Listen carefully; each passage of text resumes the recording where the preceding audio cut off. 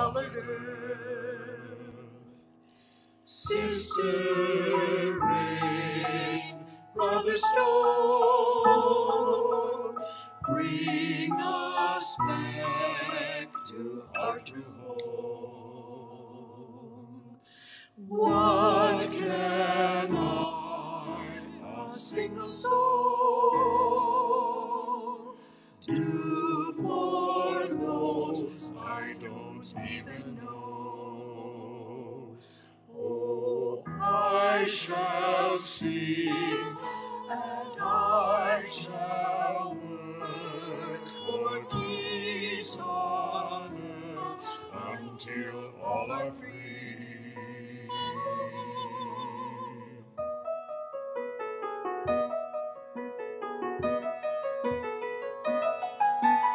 Peace and love, love and peace, peace and love, the earth is waiting. Love and peace, peace and love, love and peace, help one another. Peace and love, love and peace, peace and love, the earth is waiting. Peace and love.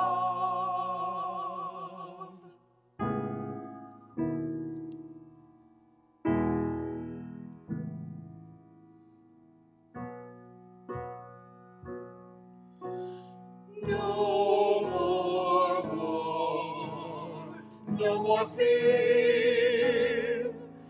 May hunger soon disappear. No more doubt, no more lies. Only truth shall free the cries. Only hope, only dreams can erase the tears and screams.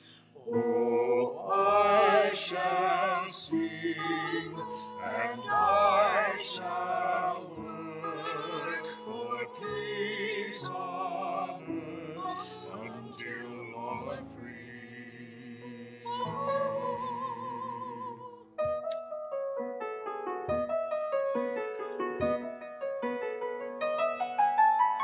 Turtle and wolf, leopard and deer, water and land, all lives are equal. Birds and trees, people and plants, dolphins and whales, all lives are together. Butterflies, kangaroos, elephants, all lives are equal. All lives. Sister, white, red, brown, let us north. Bring us back to colored earth.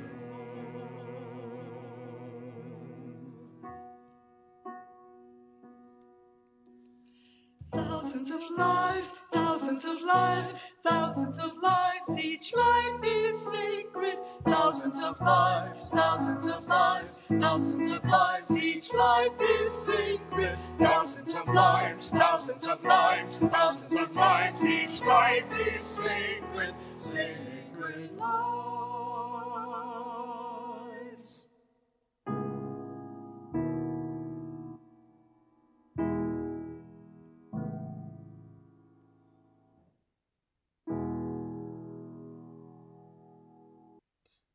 Filling me up, come, a Holy Spirit, filling me up to the top of my soul.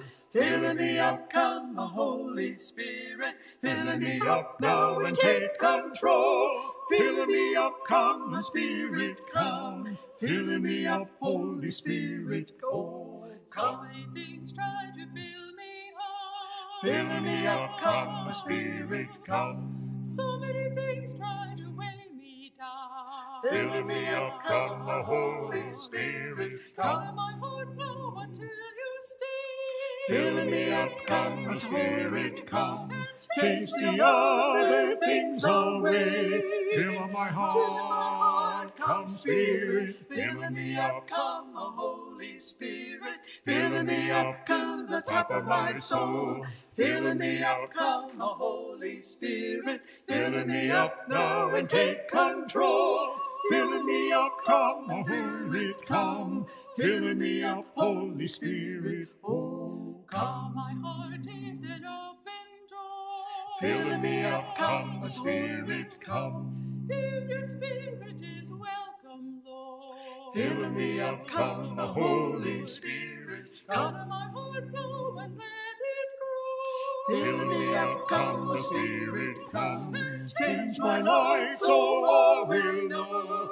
Fill my heart, you come and fill me up, come, the Holy Spirit. Fill me up to the top of my soul. Fill me up, come, the Holy Spirit. Fill me up now and take control. Fill me up now and take control. Fill my heart, come Spirit. Fill me up, fill me up.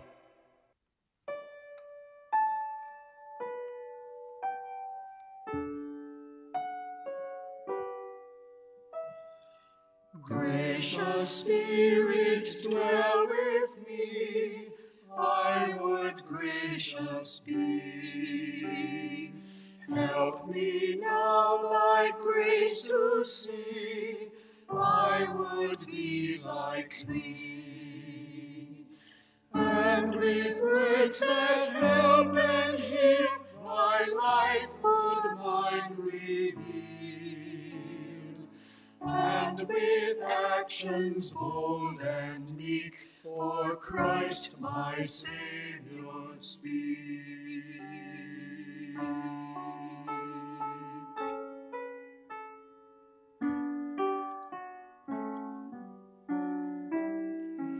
Truthful Spirit, dwell with me.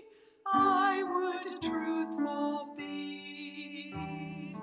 Help me now thy truth to see. I would be like thee. And with wisdom kind and clear, thy life is mine appeal. And with actions lovingly speak Christ's sincerity.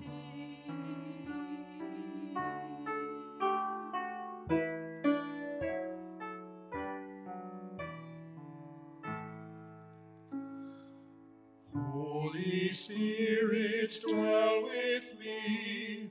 I would wholly be. Show thy mercy tenderly, make me more like thee.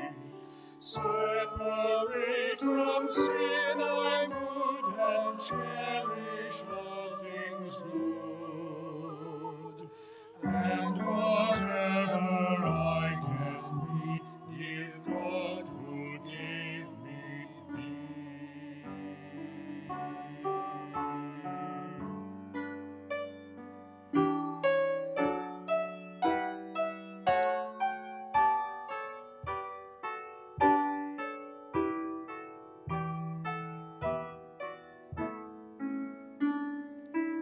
Mighty Spirit, dwell with me. I would mighty be. Help me now thy power to see. Like thee. Against weapons held and wield, be thou my strength and shield. Let thy word my weapon be, Lord, find the victory.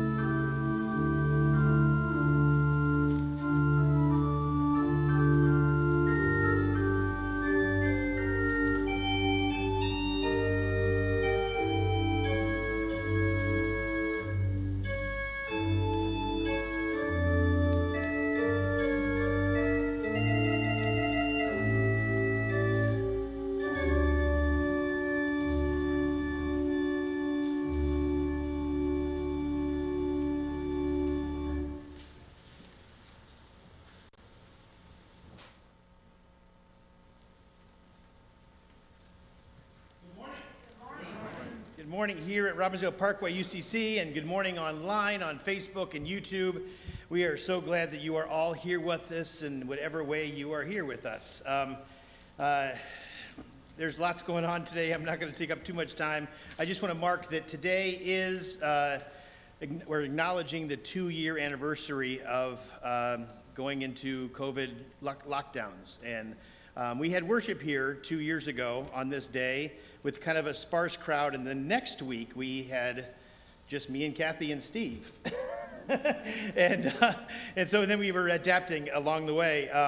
And next week we will honor that's going to be our 2-year anniversary of that experience, and we'll honor those losses of life, of safety, of trust, of community, of friendships. And we begin that understanding of our loss by hanging of the paper cranes. You can still make them after church and add to this wonderful display of hope and understanding of these losses. So participate in that ministry as you see fit. I need to remind folks that it is Food Share Month, so take a bag, right? No, they want bags. They want paper bags and money. So lots of ways to give as well for that. I also want to introduce you to these women who are next to me on this tapestry. This is the Red Sea Band.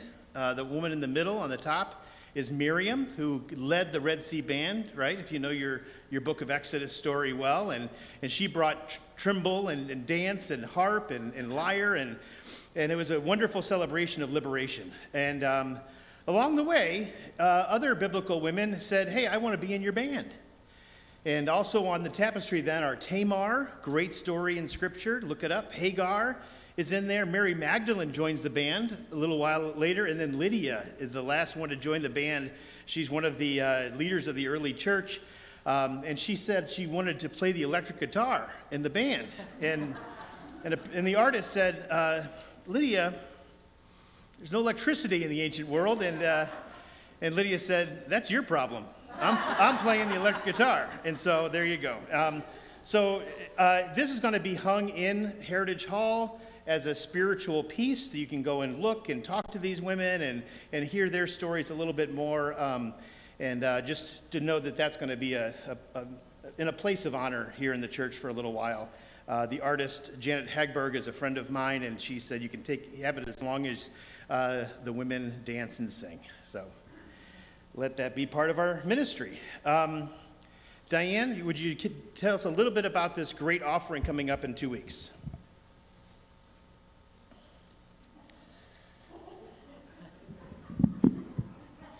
Lost another 1/4 of an inch too at my last. Well, Connor sets that up, and Connor's taller than I am, so yeah. So at the end of this month, on the last Sunday, March 27th, we are going to collect a special offering for the wider church ministries of the UCC. That Sunday is called One Great Hour of Sharing, and it is shared by many Christian churches to help support their ministries that help in disasters and with refugees and with development ministries in the world. So on the back of your bulletin, there is instructions on how you can give. And we'll make that collection, the whole offering, right, on the 27th is? Yeah. And you can do it any time, but that's going to be our big day. And I have a second one. I want to thank everyone who volunteered and or donated to our blood drive on Tuesday. Our preliminary number is 46 units of blood. So if you are here and you donated and or volunteered, stand up, please. Yay. Yes. All right. Thank you. And put in a comment in the chat if you're online in ministry that you were part of that blood drive. Really important work. Dawn. T made most of my announcement, but I just wanted to say, especially for those online, if you would like to participate, and we would love for you to, my email is in the bulletin. I will be glad to send you out instructions and paper, and they can be just folded in half and mailed to church. So we want everyone to be included. Thank you. Yay. Other announcement-y kind of things before I shift into joys and concerns. Obviously, I'm Reverend T. Michael Rock, one of the pastors here. My cohort in ministry, Kathy Itzen, is on vacation this week, celebrating her anniversary with Carol, and so we lift them up. And as I get to joys and concerns, I think the first joy is going to be Esme. Can I say it, Esme?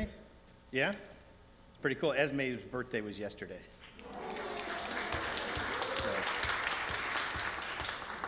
And now she's off on the Starship Enterprise.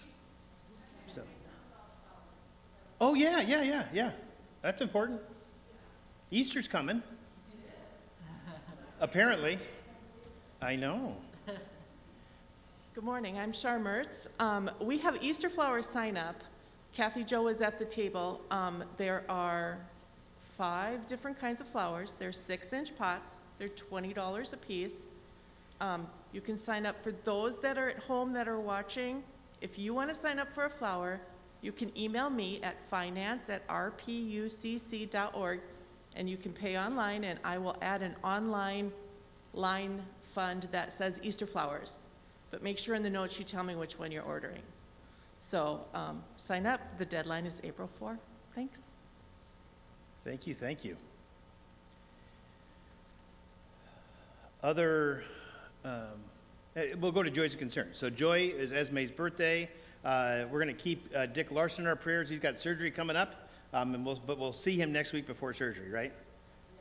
We're loving you on you, Dick. It's going to be great. Other joys and concerns we can share with the church. Marcia, can I?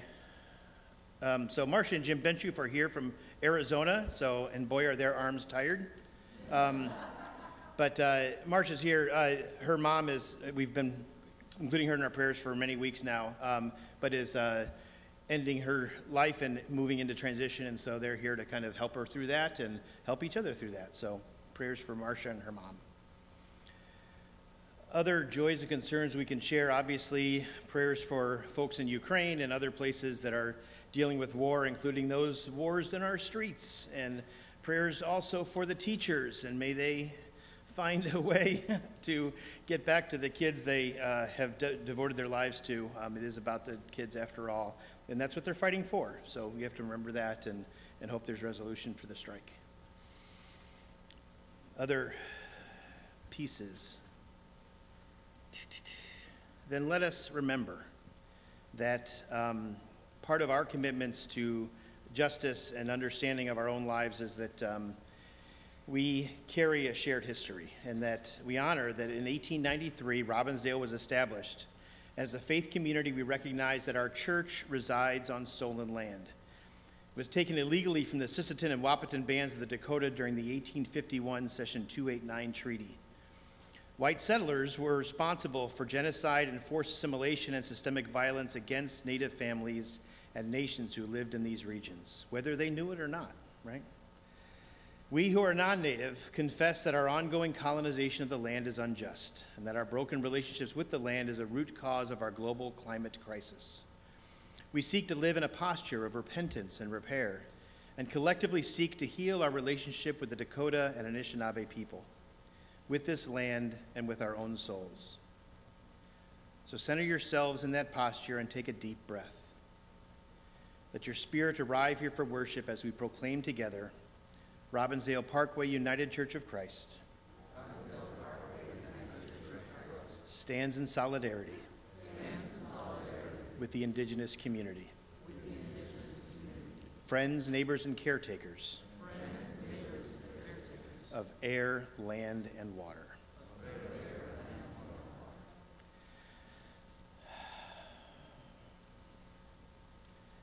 May our hearts be open in the spirit of peace to enter into worship.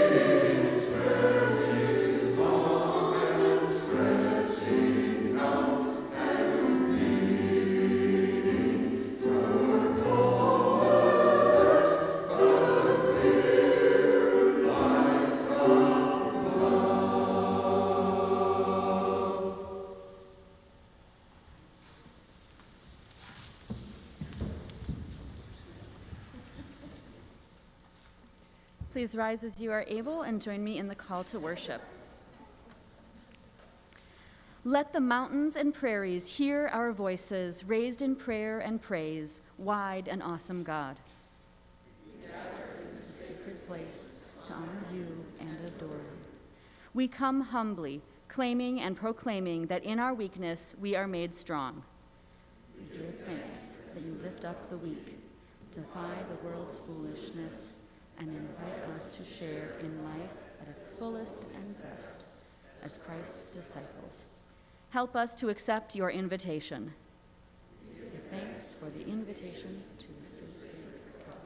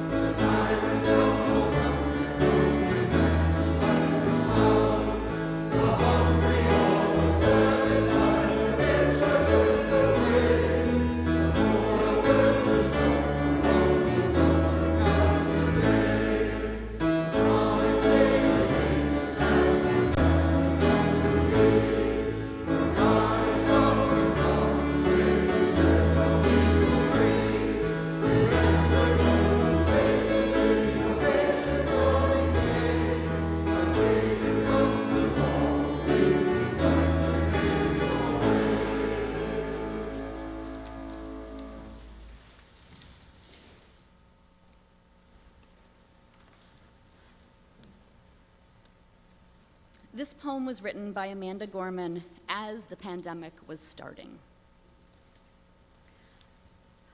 I thought I'd awaken to a world in mourning, heavy clouds crowding, a society storming. But there's something different on this golden morning, something magical in the sunlight, wide and warming. I see a dad with a stroller taking a jog. Across the street, a bright-eyed girl chases her dog. A grandma on a porch fingers her rosaries. She grins as her young neighbor brings her groceries. While we might feel small, separate, and all alone, our people have never been more closely tethered. The question isn't if we will weather this unknown, but how we will weather this unknown together. So on this meaningful morn, we mourn and we mend. Like light, we can't be broken even when we bend. As one, we will defeat both despair and disease. We stand with healthcare heroes and all employees, with families, libraries, schools, waiters, artists, businesses, restaurants, and hospitals hit hardest. We ignite, not in the light, but in lack thereof. For it is in loss that we truly learn to love. In this chaos, we will discover clarity. In suffering, we must find solidarity. For it's our grief that gives us our gratitude, shows us how to find hope if we ever lose it. So ensure that this ache wasn't endured in vain. Do not ignore the pain. Give it purpose. Use it. Read children's books. Dance alone to DJ music. Know that this distance will make our hearts grow fonder. From a wave of woes, our world will emerge stronger. We'll observe how the burdens braved by humankind are also the moments that make us humans kind. Let every dawn find us courageous, brought closer, heeding the light before the fight is over. When this ends, we'll all smile sweetly, finally seeing, in testing times, we became the best of beings.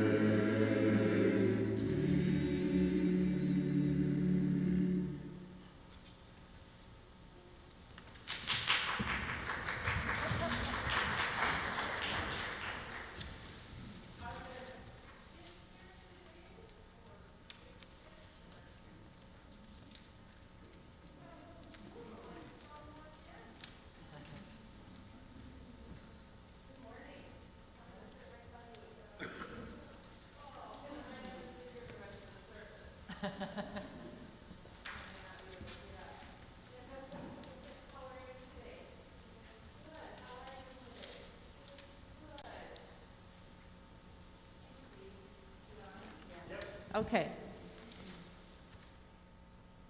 Have you ever made a promise to someone? Have you made a promise, and were you able to keep that promise as best as you could? Mm-hmm. Sometimes? Yup.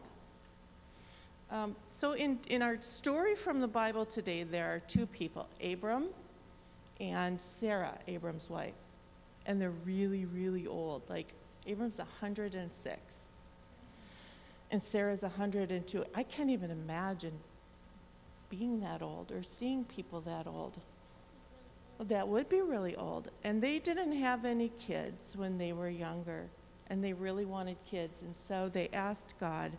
Abram says, we really wanted to have kids and we didn't have any. And I'm really kind of bummed out. And so is Sarah. And so God says, I promise that you will have a child.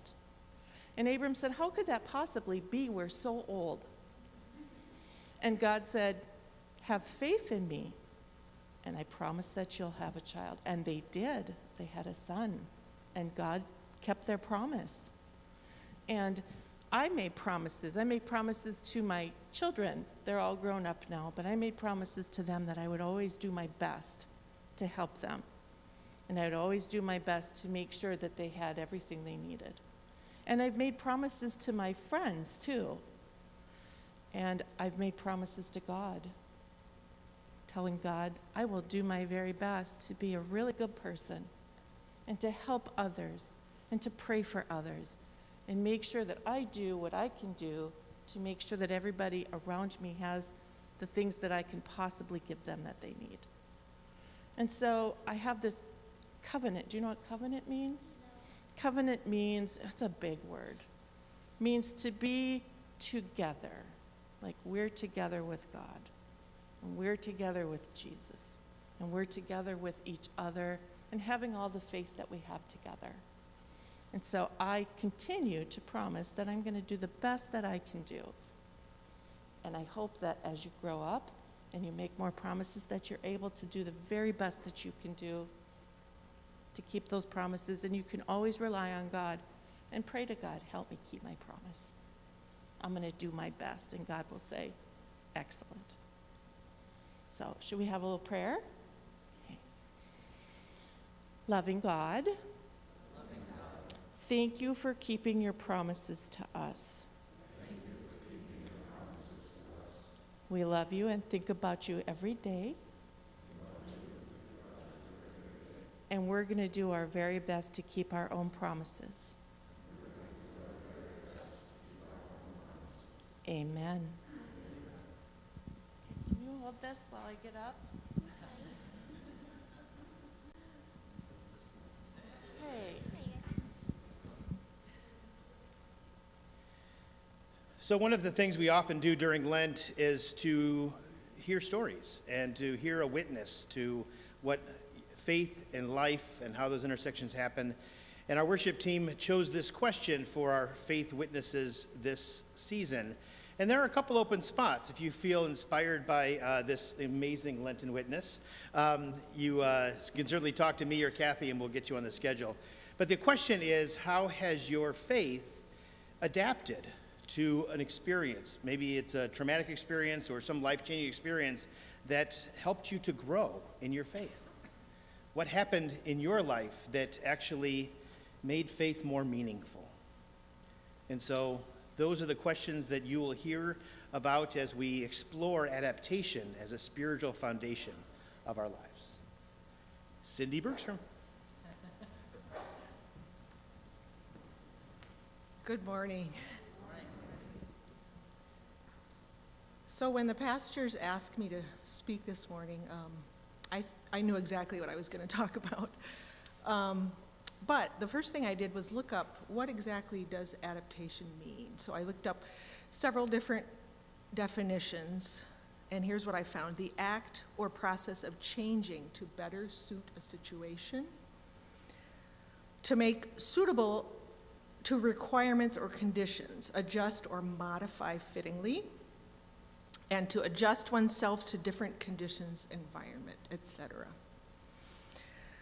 As I think about how my faith has adapted over the years, it of course is reflected in my maturity as a person, but certain points in my life, as for many of us, it took challenging times to really figure out what my faith was made up of. But now I always try to make sure it starts from a place of who God is, and living with Jesus as my example, knowing that it's me who has to adapt and not God. My faith has adapted from the inherited faith of growing up with the traditional liturgy of my small town Lutheran church, which I loved, to as a teenager discovering contemporary Christian music. Amy Grant, anyone?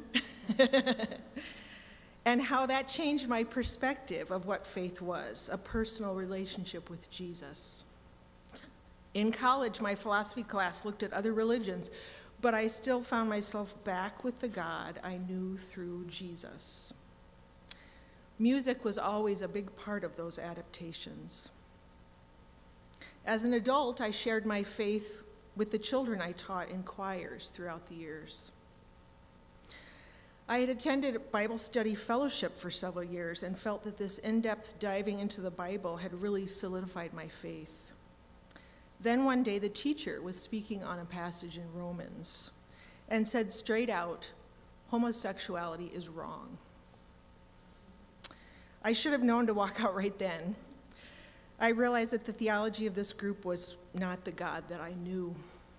I was very disappointed. Then came the day that changed our family and shaped my faith in so many ways. And I share this story with permission of my child. It was New Year's Day, 2017.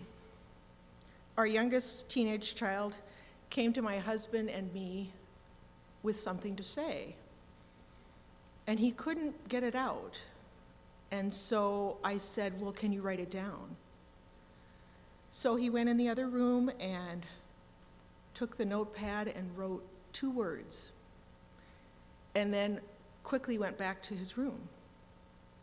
When my husband and I went in the room and looked at the notepad, it simply said, I'm trans. For many months, he, now she, didn't want to talk about it, as neither did my husband. And they both are people that process things internally. And I'm very much the opposite. I like to talk about it. And so that was excruciating for me. That was very, very difficult. The silence I suffered into led to a long, serious, depressive episode. But in the midst of it, God was still speaking. Something amazing happened. At my church at the time, the wife of a musician friend who I had worked closely with for many years there came to me and told me that her husband was transitioning to female. Wow. God had heard my crying out. I spoke with this friend and we hugged long and hard. I felt terrible that she had suffered for so long, but I also felt God wrapping me up in that same hug. I told this friend about our child, and she said that one of the reasons they had stayed at the church was because she figured that statistically there had to be at least one young person in the youth group that she could help.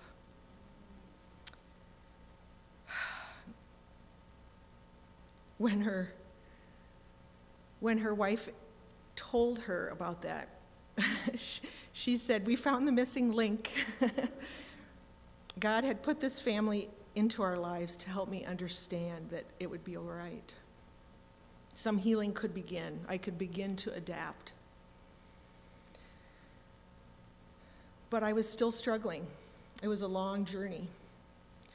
One day when our older daughter was home from college, I was having a particularly hard time. I was sitting on the couch weeping.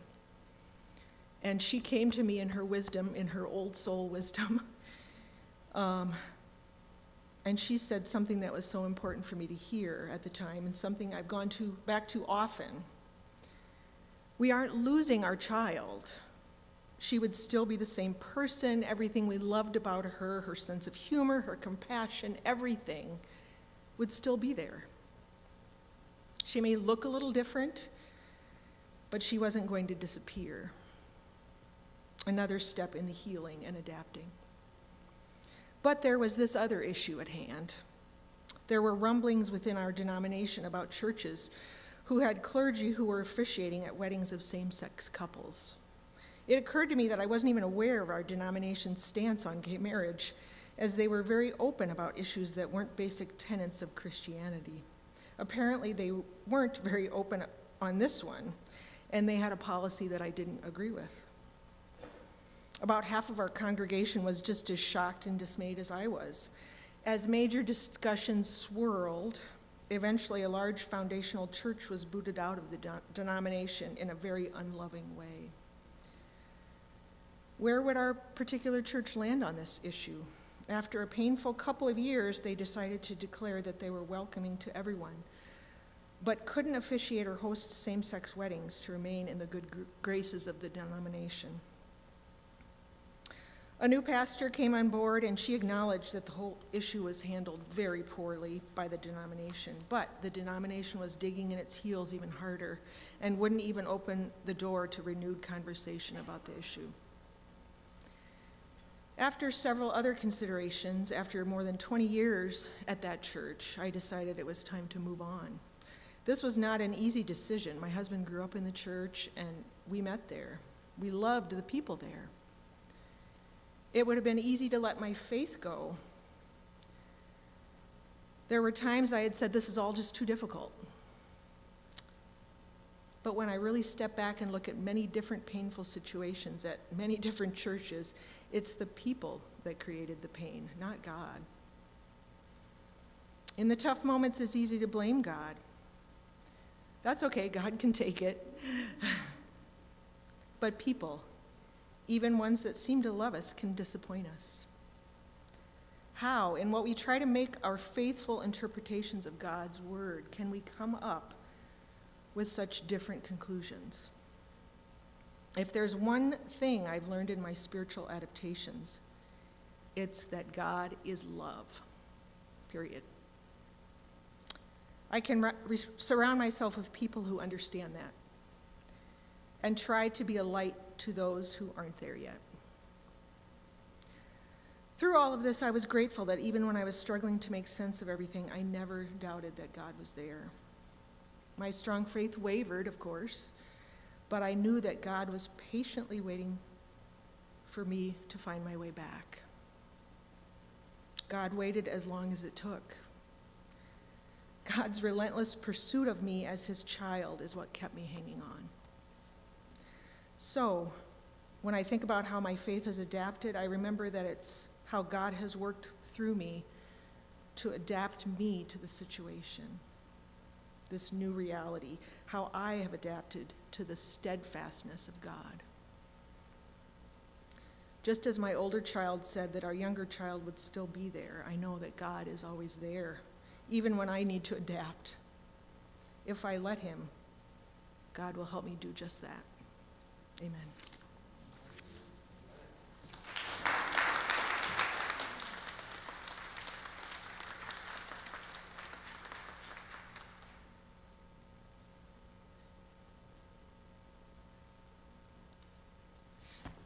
Usually I cry when I'm the one telling a story, but that was beautiful. Thanks so much.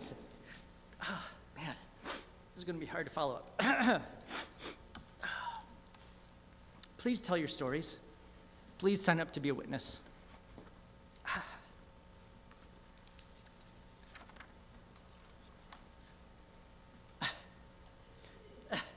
My wife's laughing right now because every time I get up at church, I cry.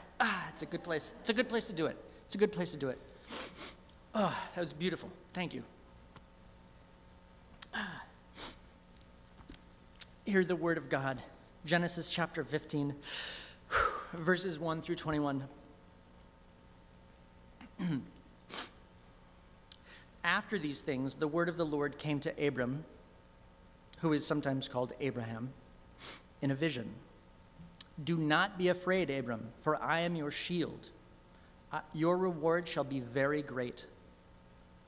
But Abram said, "O Lord God, what will you give me? For I continue childless, and the heir of my house is Eliezer of Damascus."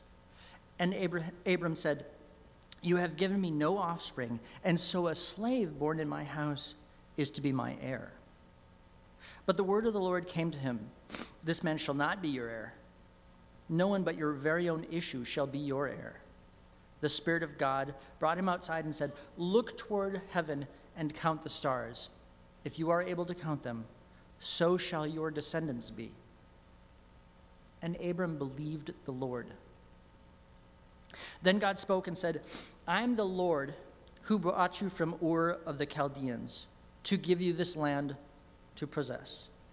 But Abram said, "O Lord God, how am I to know that I shall possess it?" The Spirit of God responded, "Bring me a heifer, 3 years old, a female goat, 3 years old, a ram 3 years old, a turtle dove, and a young pigeon." He brought God all these and cut them in two as a blood sacrifice. And when the birds of prey came down to the carcasses, Abram drove them away. As the sun was going down, a deep sleep fell upon Abram, and a deep and terrifying darkness descended upon him. Then the Lord said to Abram, "Know this for certain, that your offspring shall be aliens in a land that is not theirs, and shall be slaves there, and they shall be oppressed for 400 years. But I shall bring judgment to the nation that they serve, and afterward they shall come out with great possessions. As for yourself, you shall go to your ancestors in peace. You shall be buried in a good old age.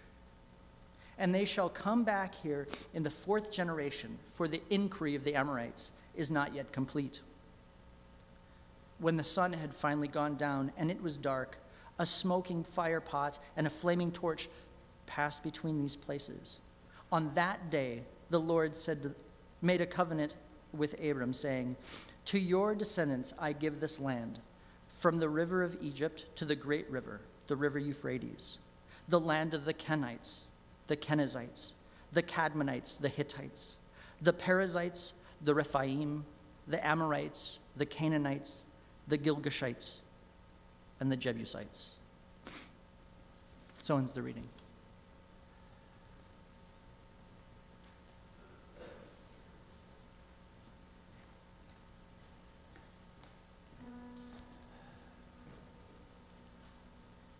Enter my heart, O Spirit of power and love. May I proclaim your holy name, O Spirit. Enter my heart.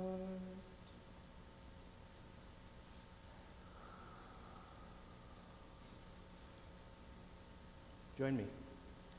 Enter my heart, O Spirit of power and love. May I proclaim your holy name, O Spirit. Enter my heart.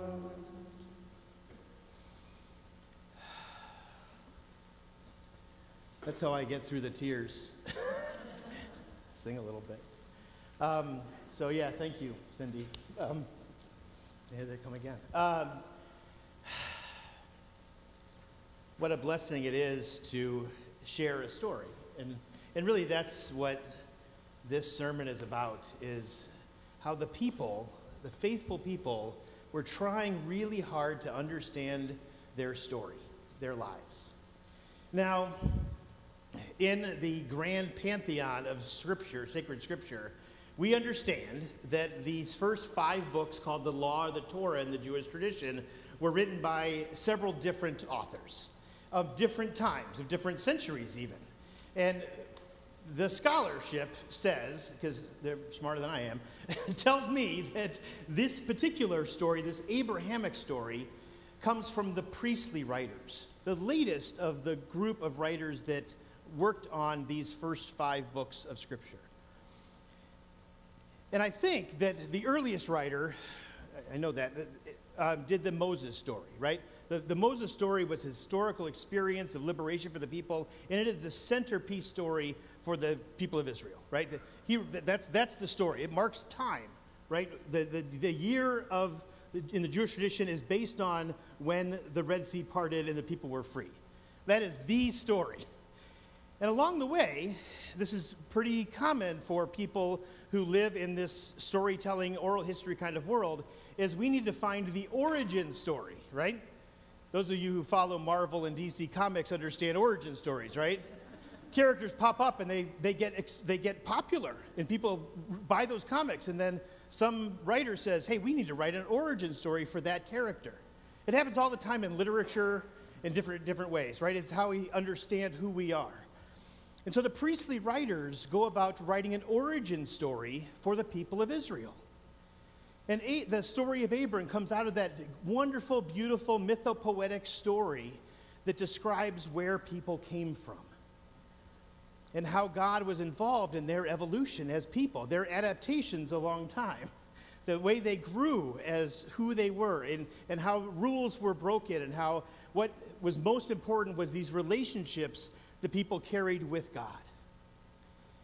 And so the priestly writers set about figuring a mythopoetic story that would include what it meant to be a people on a land in relationship with God. Let's say that again. A people gathered on a certain plot of land in relationship with God. And then that mythopoetic story, based on that transition, becomes, I'm pretty sure, if I know my history right, how every church is created for all time. A people gathered in a place in relationship with God, right? That becomes the formula of the mythopoetic story about who we are.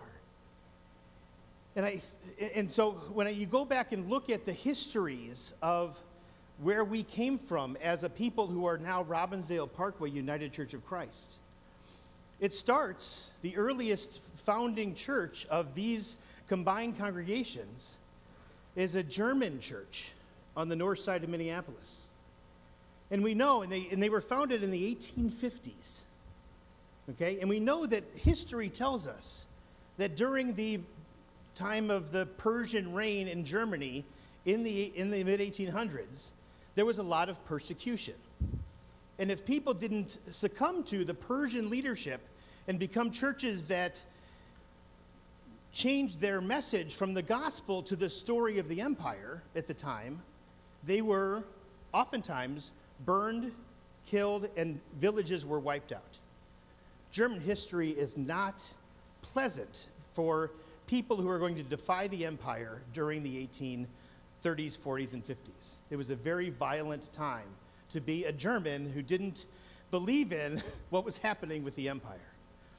And so the response for many German folks at that time was to immigrate to this new world and to build people coming together on a place to talk about their relationship with God. And then another group of people come in and make another place, and then another place. And that's what happens when we tell our stories. We have to remember that oftentimes it's the people seeking that sense of liberation, because the core story in the whole thing is Moses, right? We ask, what is the truth about religion? And in my world, in the United Church of Christ, we say, is it liberating? Is it a liberating story? Are you finding freedom in the story? And does it help you be more authentic to yourself? Be free? Those are the questions. I think we heard those questions beautifully in Cindy's story, right? That's the questions we always ask. Is your mythopoetic story liberating and free? Now, I teach UCC polity at the seminary, and it's one of the core values of all of the UCC courses and all over the country is to ask that question. Like, our fundamental understanding is that we have a covenantal polity, that we make promises together to walk in this way, to remember our story, and to continue to ask the question, are the actions, the prayers, the poems, oh my God, what a poem. Was that amazing? That was the first time I cried today. Are the words we're using, are the meetings that we come in contact with, are the building programs, are the budgets, are they liberating and freeing? That's the idea. That's how we understand that we're United Church of Christ Church. Now, one of the origin stories of the Robbinsdale history, and this is a wonderful origin story, it's in the Robbinsdale history book, is this guy named John Robbins, who was the first mayor of Robbinsdale. We know that because we now have Parker Station Flats, Barb Wills, right? That the town was called Parker Station based on the train stop that was here on this land. But John Robbins, who is a leader of that Parker Station world, was founding the first church on this land. Founding the first church. Now, this is important. This is 1890, right? Is when John's walking around. And he has a choice in the story to become Presbyterian or Congregational. And it was a big decision. And there's a long John Robbins story about why he chose Congregationalism. And this is the beautiful thing. So on this continent, in the white world, in New England, where they had really decimated all indigenous populations for the most part, churches were becoming the center point of culture. And in the 1850s, in Connecticut, Horace Bushnell came along the way and said, we are going to start educating everybody who comes in the building to worship God in the covenant of our faith. Everyone needs to know. The children need to know. Whether you're educated or not, need to know. And the best teachers of our oral history are women. And so we're going to make sure women have the most important roles of teaching our covenantal history to everybody in the church. And that message of understanding that education and covenant were really primary, not doctrine, but education and covenant. And John Robbins is moved by this and says, I think this town needs to have a congregational church, not a Presbyterian church. And I'm like, yeah. Right? Now, nothing against Presbyterians, right? They also have a wonderful, glorious history in their own way, mixed bag kind of stuff. But we are grateful that somewhere along the line he understood that education, that covenantal understanding was going to be what is most foundational for us. The mythopoetic story of Abraham in relationship to God is that God has this way of pursuing Abraham. Abraham has all these doubts. Well, you can't be calling me. You must not be my God. How am I supposed to know that you're the one true God? All these kind of doubts. Abraham comes with all this stuff. I'm not going to have ancestors. I'm 106 years old, as Shar reminds us. Right? I mean, that's ludicrous. But God makes a covenant. God says, Abram, I made this covenant to you when you were younger. I'm not going to break that covenant. In the story, right, this is not about whether there was actual Abraham who was actually 106 years old, right? We know that, right? Part of mythopoetic stories is you tell the story to get the most jazz out of it, right? Right? So the story is 106, 102 years old. There's no way they could possibly have kids, and there they go, right? That's what the priestly writers are trying to tell people, is this covenantal story is so important. To know that you're in relationship, that God wants you to be gathered as people on this land to make this relationship happen, to fulfill these covenantal responsibilities. This is the beauty of what it means to have a mythopoetic story. Now, for those of you who have been in therapy, right? Yeah, woo, therapy, yeah. That's a great thing, because part of that therapy, if you're in a kind of a Jungian model, which pretty much everybody is, in some way, like some iteration of Jung, is to tell your own story, to understand your own mythopoetic journey, to understand your own history. If we're going to do racial justice work really well, we have to know where we came from. We have to understand our immigrant story, right? We have to understand and tell that story in that wonderful mythopoetic way. Understand its trials, its sufferings, uncovering all the different things that we probably don't want to talk about. But those are opportunities for healing and justice as well. This is what the people are called to do at every time and place. Which is why when the church comes together to create the law, the Torah, this most sacred text that lives in the tabernacle in the Jewish temple and is created with such reverence and awe, it's the story of our life. And it's mirrored in the story of our lives together. It's who we are in covenant with each other, promising to walk in these ways, made and to be made known to us. There is more light and truth to break through from God's holy word, as John Robinson said on the Mayflower as it came across. Little did he know that his story would be that beautiful phrase, but also cause great pain for so many indigenous people. We can hold both of those stories in our mythopoetic journey together. So just like Abram brings that, as Tim beautifully left out all the details of the blood sacrifice. Thank you, Tim. But in the story, all the gritty details are there so that we can understand all the gritty details of our story too. It's all wrapped up in the promises that we carry with each other. What's most important then is to tell those stories, to understand our own story, and that the journey of finding your mythopoetic place in this community is that story of recommitting to membership every year, or doing something that says, yes, these are my people in my place in relationship to God. This is who we are. Covenants and promises are the bedrock of our faith. And we are grateful beyond measure. And this is and always has been the good news. Amen. Let us sing together.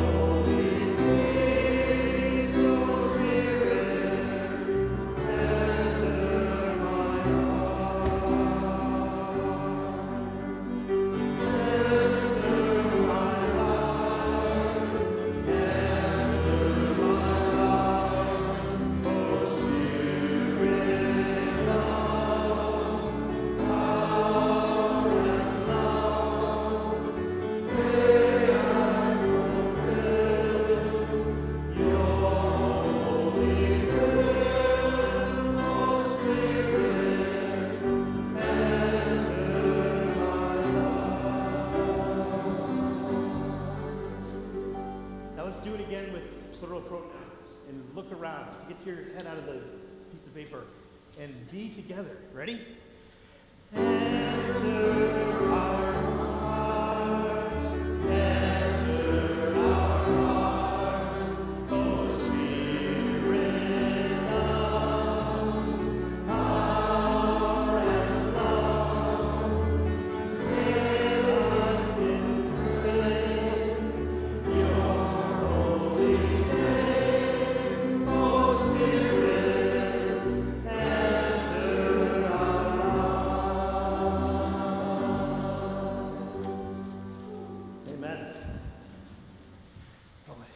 pray. I wish Kathy were here. Let us be in a spirit of prayer.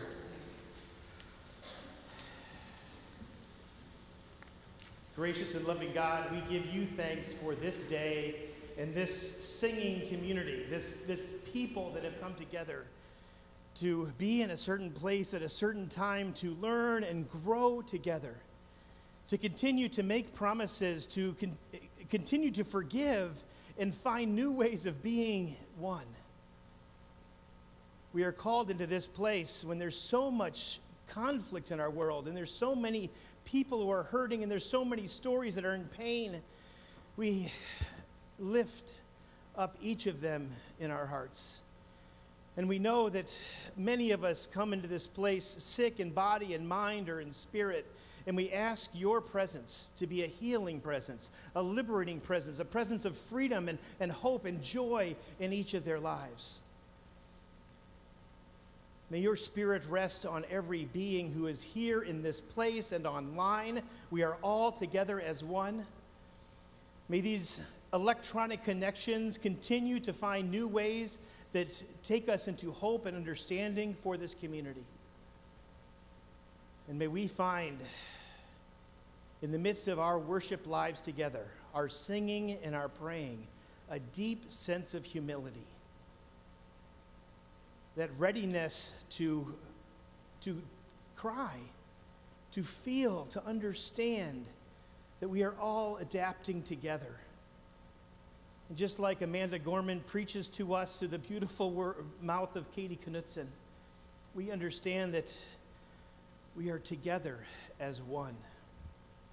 It is not about being humankind, but moving into being humans kind.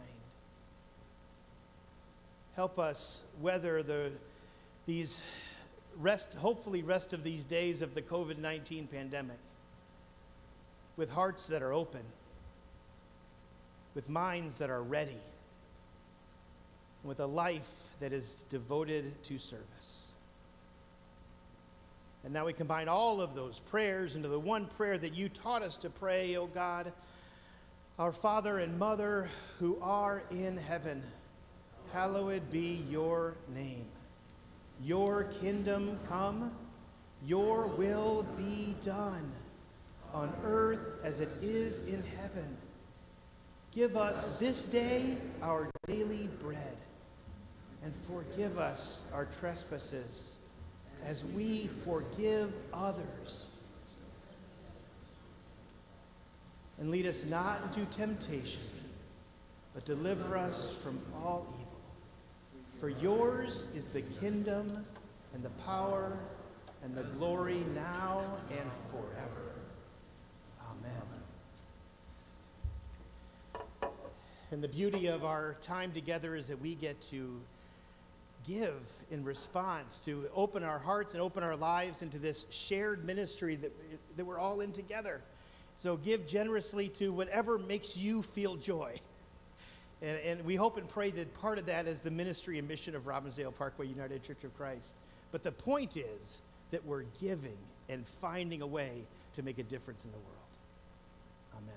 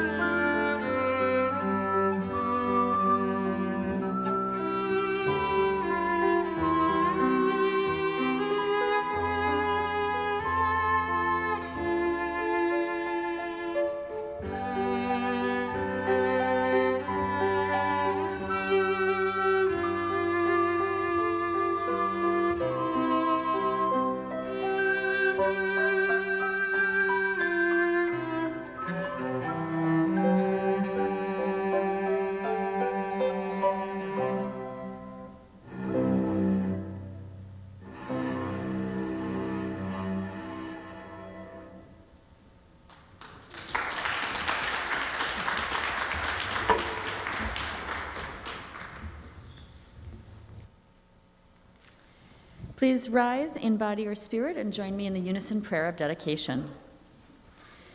With awe and wonder before you, O God, we dare to give our gifts and our lives into this service. Where there is injustice, we would champion those oppressed and misunderstood. When there is rejection, we would reach out in love.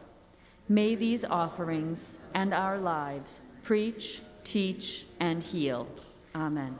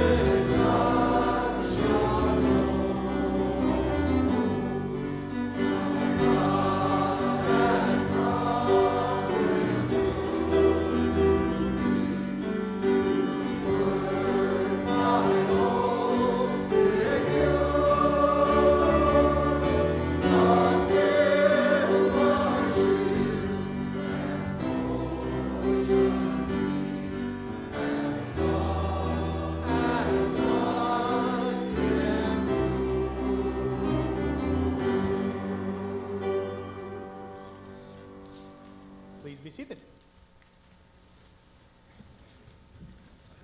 And let us remember that as we tell our stories, our truth, where we come from, our histories combined with others, so that we can all learn and grow in liberation and love, that is our covenant and our promise. Just like Abram learned that he was present because of God's promises to him. Amen.